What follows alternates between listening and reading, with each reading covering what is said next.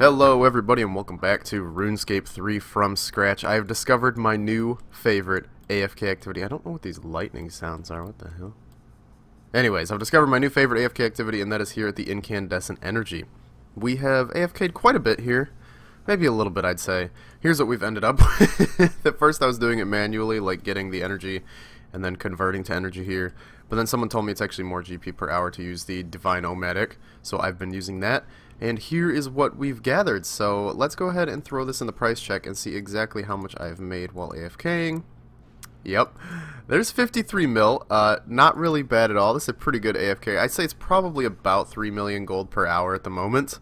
Also, I think divine charges, I'm sorry, are a bit above regular price since Double XP weekend is coming up. You guys can correct me if I'm wrong, but like I said, I still want to get a Nox staff this month. It's the 29th of January, and I still need to get, I think, 360 quest points to complete my goals. So yeah, we got a bit of money to make, and we got a few quests to do, but I think we can knock them out pretty quickly. Alright, here we go. We're about to sell all the divine charges and incandescent energy, and there we go, 57 mil.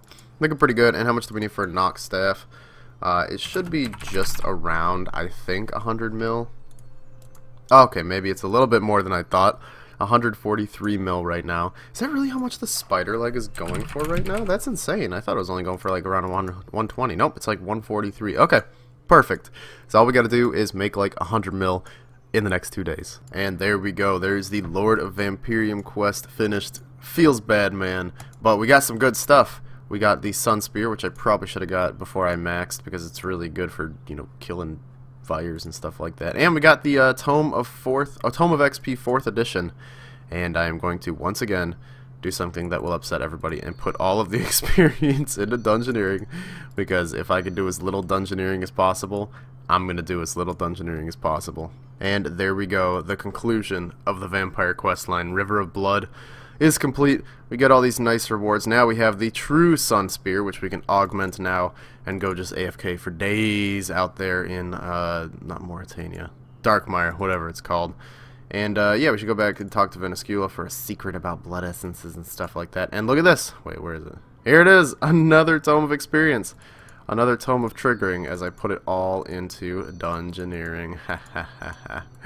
Yep, 6 more quest points to go, and we will be at our 360 quest point goal for the month. So let's go do some more quests. Alright, there we go. We have completed the Bringing Home the Bacon quest. I have no words for this quest. This is quite something. And here we can upgrade the pig machine, which of course I made into a prayer pig machine. And one more time, come on, smash that mother heckin' pig button, and we will get, I believe, wait, what? What? I thought you got a Master Questcape. 1 second. Alright, well I changed it to a combat one, and there we go, we got it. Last of the Summer Swine. Master Questcape requirement down. Alright, there we go. Rag and Bone Man is complete. 2 quest points. Just 3 more left to go. And you know what? I think while we're here, we might as well knock out his wish list as well. I mean, as you can see, it's going to be a total pain in the ass, but you know, why not? We're going to have to do it eventually anyways. And we just finished up a little mini quest with Skippy. I'm pretty sure it's a Master Questcape requirement, and we got the Milk of Chocolate Snape of Grass. Oh my god, we're finally done with the Rag and Bone Man wish list quest, mini quest. It's not even a quest anymore. You don't even get a quest point for it. So I guess we'll take the bone sack, because why not? There we go. 5,000 prayer XP. Totally worth it. And oh, you know, I thought that was a comp requirement or a Master Questcape requirement, but maybe it's not. And there is the Fur and Seek quest done. Just 1 quest point off from my goal. And now he's got a fur wish list, which, oh my god, are you serious? Wait, what? There's more bones? What? Oh my god. Okay, well that's gonna be fun. We're not doing that now though. Hell no, we're not doing that now. So just 1 more quest point and we will be done. So I think we're gonna go do the easiest quest that I can find on my list. And there we go. Perils of Ice Mountain, the hardest quest in the game, is complete. And now we have 360 quest points, which was our goal for this month. So, ooh, Knowledge of Ice Mountain. Oh, 500 experience and 4 different skills? Jesus, dude. These quest rewards are getting out of hand. Oh my god. Let's see what we get from our treasure hunter keys. Assassin's Walk, please. Oh, god damn it. I wanted to be Naruto. Alright, here we are. A little party here in, where is this? Birthorpe. Oh, Stylor needs money really bad, guys, just so you know. Little get together here because we're gonna siphon this gear, and boom, our first 120 has been achieved. Invention, true skill mastery, not that bitch ass fake skill mastery. Now we're really, well, not maxed yet technically, I guess, if you want to go like that. Still got to get 120 Slayer and 120 Dungeoneering, but yeah, there's our first 120, and I guess we might as well go get the cape. Is the cape in? I don't even... let's go get the cape. Alright, so let's do this. Let's grab our Invention Master Cape. Let's see how this thing looks. Yes, I know it costs 120k. I know I'm wasting my cash. I don't give a shit. Alright, so let's see. Let's zoom in here on the back. Look at that max cape. But boom! The Invention... yeah? It looks alright. It's not the most beautiful thing in the world. You can boost. 121 Invention, by the way. But yeah, is there an emote to go along with this? Let's see. Let's see. Do they still have skill cape emotes in, 2018? Okay, give me a second. I'm going to try and find this. Okay, I finally found it. It took me like 15 minutes. But here we go. Cape emote. Let's go. 120 Invention emote right here, boys. Oh. Yep. Grab those components. Smash them together. Oh, we're climbing on the desk. Oh my god. Had to climb up there to reach them. They're kind of flying away. Smash it together. Put the light bulb in a bouquet of... oh, nope. It's a lightning bug. Okay, that's creative, I guess. Alright, we just finished our first Calgarian Demons task. And this is the loot. It's actually a pretty interesting task because the average drop is worth a decent amount of money. Like, almost every kill I was getting like a 30k... drop, which is really nice. You can see the normal loot totaled up to over $1 mil, and I know I got well over 1 mil in alks, probably even closer to 1.5 mil in alks. So like a 2.5 mil task, the only downside is that it takes a while to complete. So yeah, if it was faster, I mean, these tasks would be amazing, but I'm still going to do them because there is a trimmed comp requirement to get all of these special title drops from these guys. I'll probably never get trimmed comp, but it is an achievement that I'd like to get. Okay, that's too fucking much. Okay, I kid you, I literally, this is my first kill. Arena expires in 60 minutes. First kill, Crest of Zeros. I was like, how am I gonna make the money to get to the Nox staff before next month? And here we are. We just all we gotta do is one kill of Vindicta, and we got all the money we need. I seriously don't know what's happening. I really want to apologize to everybody for my luck. It feels kind of dirty. But yeah, there's Crest of Zeros, which basically means the Vindicta boss log is free. It's free now because we've got the Dragon Rider Lance. We got the Crest of Zeros. All that we don't have, I think, is Zerosian Essence, which is like a 1 in 64 drop, so that's super easy to get.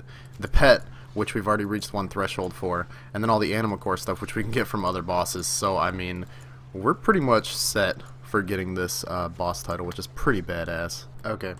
Well, you remember what I said 2 kills ago? About how all we need is the Zerosian Essence? Well, we no longer need the Zerosian Essence. That means we literally have everything except Rorvek in 3 kills. Well, actually, we already had a Zerosian Essence, apparently. But yeah, so all we need is Animacore stuff now. Which means that well, and the boss pet, I'm sorry. We need the dragon boss pet. I can't even remember what his name is. Gorvek. And then we're done. We did it. We have the Dragon Rider title, which is one of my favorite titles in the game. I'd really love to get this, but it basically means that all I have to do is kill Vindicta until I get the pet, which means I could just mass it until I get like 1200 kill count and then get the pet in like 5 minutes, which I'm not going to do because that's kind of cheesy, but... And then all I have to do is just kill other God Wars Dungeon 2 bosses and get the Animal Core stuff. So this is really fucking exciting. I'm sorry I'm rambling. I'm just really excited. Okay. Alright. That's the end of the hour. The arena's now expired. And there's 1 hour there's 1 hour of Vindicta, folks. That is literally every single unique you can get from this boss in 1 hour. Okay. I'm gonna be honest, I'm not even mad. Jagex, seriously. Seriously, thank you. Alright, there we go. We're at 113 million gold. Basically 114. Oh my god. So let's see. How much do we need for that Nox staff again? 140? It's actually starting to look more possible as every moment passes by. So, maybe we should keep doing Vindicta. I don't know, that double drop rate chance, it seems to be helping a lot. So I've had the stuff to unlock this for a while, but I don't know why I put it off, but let's buy the Bone Crusher upgrade real quick. 25,000 chimes, 25 Taijitu. Quite expensive, and there is a comp? Master comp? I don't know, it's some completionist requirement out of the way.